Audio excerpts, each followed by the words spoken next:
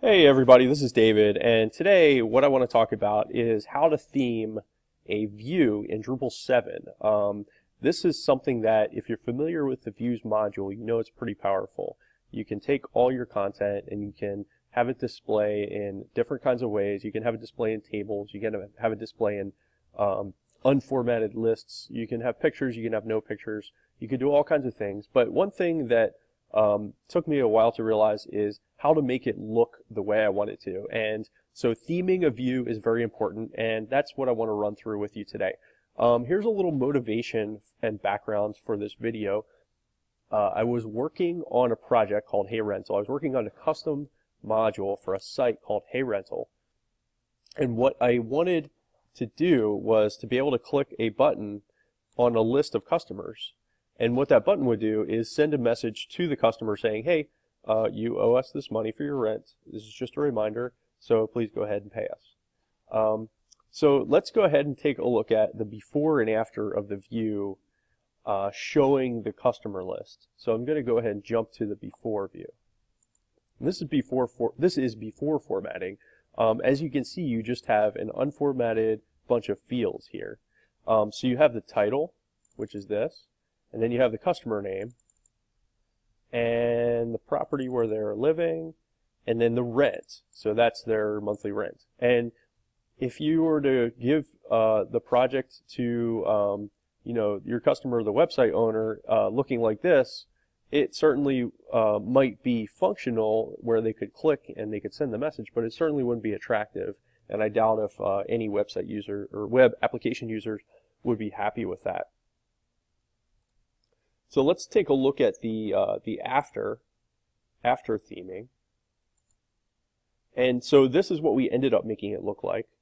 And what we did was we took the title and made it look like this button here. We made it into a button, and we took the other fields and put them off to the right-hand side, which is what you see here. Now, let's get started and take a look at the first steps that we need to do to make this happen.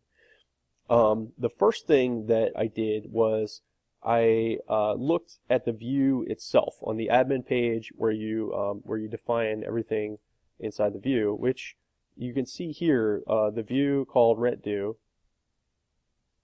texts, and you have your fields and you have everything. But what we're going to look at is we're going to scroll down and look at two things on the right hand side under advanced. The first thing is we're going to look at the theme information. And then later on, we're going to look at the CSS class, which in this case I called RD, and it applies to this view. And what that is for is it tells the system in your CSS, apply this CSS only to this one particular view and not all the other views with the same field names. But for the moment, let's just open up theme information. And we're going to look at the template file that this view is using. Oops. So this, if you're not familiar with it, probably looks like a lot of gibberish. But keep in mind, this is an unformatted display of the view. It's not a table, it's an unformatted list. So we're just going to jump down here where it says unformatted. Now, if this was the before version of the view, before theming, it would be using this file right here for the template. But I've made one key change to it, and I'll show you that in a second. And basically, I've made that key change in a template file called this, views view unformatted rent due, so that change will only apply to this one particular view and not all the unformatted views on the site. Now let me go ahead and tell you how I did that. So for step 4, what I'm going to do is just go to the actual folder where all the fields, or I'm sorry, the files live for the views module. Let's open up Windows Explorer. And here's the root folder for our project. And I'm going to go to Sites, All, Modules, Contrib, and Views. And then I'm going to look for templates. Sorry, theme. And I'm going to look for the template for unformatted. And here it is. Okay, So this step here is we're going to copy this and we're going to put it into the folder for our custom module. Sometimes you would put it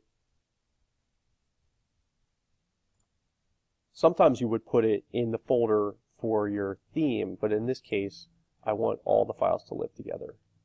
So let's go to modules, custom, hey rental.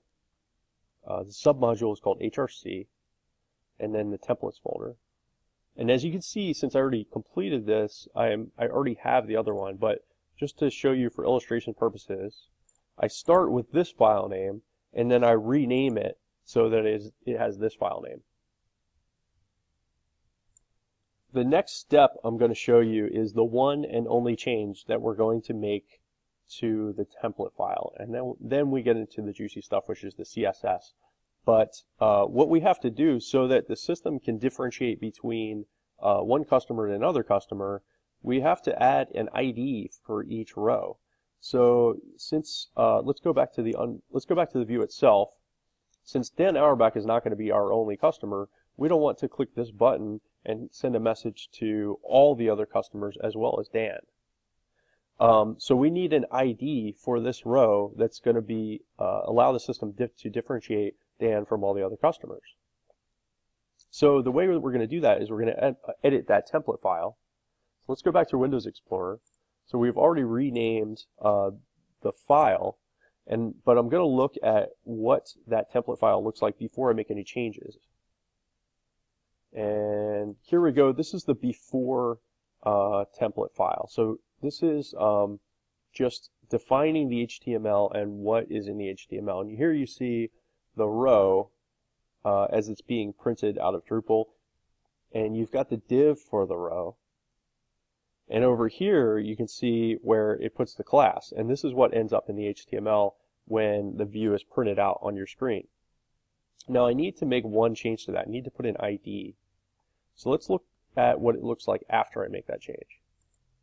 And here we go. As you can see, nothing has changed except I've added this right here, piece of code. So it says ID, and then I know there's a object in the template for the view. So I reference that object, and I know that under result, there's an ID, and then I can put the node ID that is for that one customer. And so this is going to be printed out on the view when the user looks at it. And if we switch over to the view itself, we can click on Inspect. And right here, you see div ID 107 and then the class. So this div ID 107 is what we just added to the template file. Now that we're done with the template file, we're going to get into the actual fun stuff of figuring out how to make the view look attractive and look like what we want it to be. So let's go ahead and create a CSS file. And what I've done is I've actually placed that CSS file in the folder with the custom module, because like I said before when I was talking about the template file, I want all the files to live together in one folder so that it's easy and portable. So in this case, I've created this CSS file here. I called it HRC CSS, and I have it open in my text editor, HRC CSS. And as a reminder, what I did to differentiate the view that I want to theme versus all the other views with the same classes in them is I made a class for that view and only that view, and it's called .rd.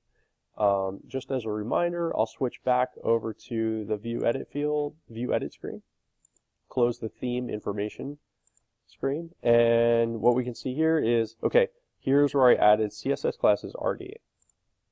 Now, let's go back. Now that we have created the CSS file, we have to put it in the module information file. So in Windows Explorer, open up the module info file, and here's where you put that. So It's pretty simple. It's just says style sheets, and then it adds a row to the array of style sheets in Drupal, and you give it the file name here. Let's close that.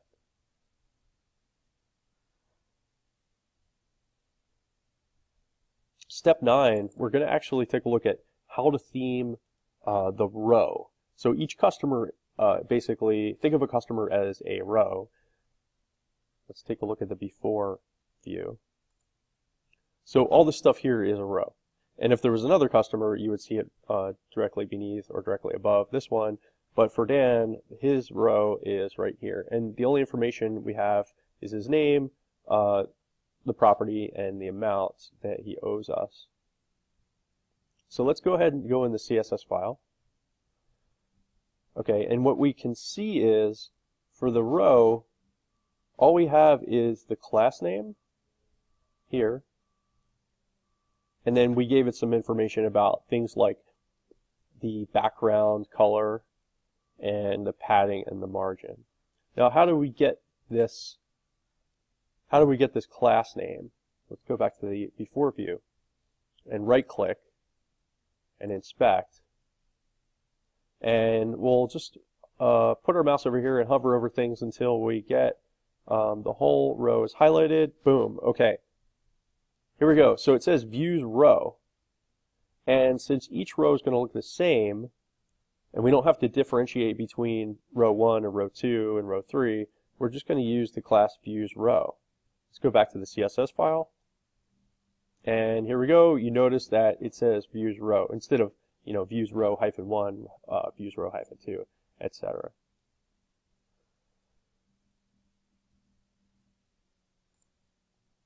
Step 10 is we're going to actually take one of the fields in the view and we're going to turn it into a button. Or we're going to actually make it look like a button. It's not going to have the functionality yet, but we're going to change the way it looks. So here, let's go ahead and get the class name of one of the fields. And in this case, let's use this field because this is the title field. So let's find it here. Field content, that's not it because we know that that's not going to apply to just that. It's not going to apply to the title field. And here we go. Okay, so right now you can see the title field is highlighted. So let's look at the class views field, views-field. Well, that won't work because if we use that class, it's just going to apply the formatting or the CSS to all the fields in the view. So let's go to the next one. How about views field title? Yeah, well, that sounds a lot better. So that we know it's only going to apply to that field. So jumping back to CSS here and scrolling down, and here it is, views field title. So basically what I've done is just written a bunch of CSS and applied it to that, that field. And it's very simple. I tell it to float left. I tell it what width the button needs to have, the background color, the padding, which is spacing inside the button around the text. And then I tell it the margin right. For example, margin right is the space outside of the button on the right side. So let's look at the finished one. This is the after, and the margin right is this space right here. If you're not too familiar with this, with the CSS, I can change that. Actually, I can adjust that if I want to. So let's just make it something bigger, and then refresh. Okay, and it just messes everything up because I made it bigger and it pushed all the other fields down. So now I'm going to set it back to 5.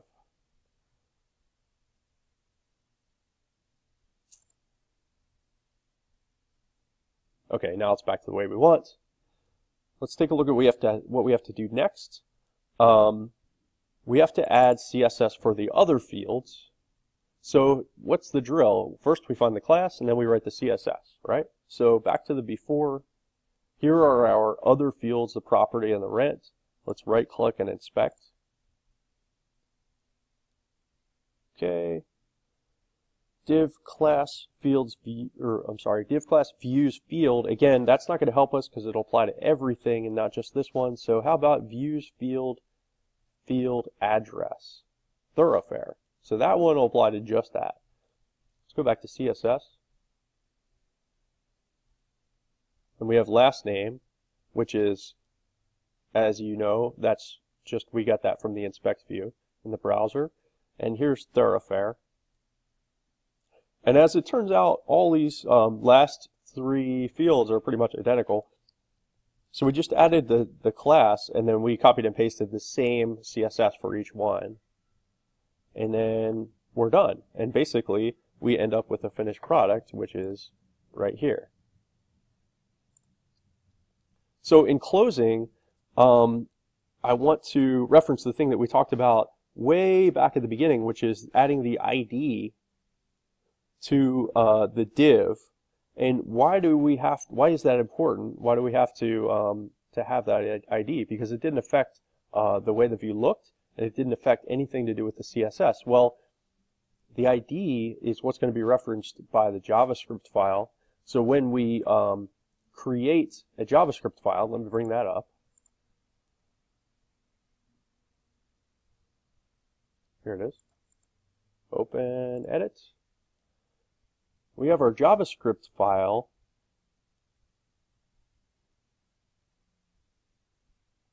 Okay, it's going to get that ID right here. So it's this this function here. When the button is clicked, it's going to get the parent. It's going to look at the parent, which is the entire row, and it's going to get the attribute called the ID and put it in this variable leaseN ID. And so going back to our view,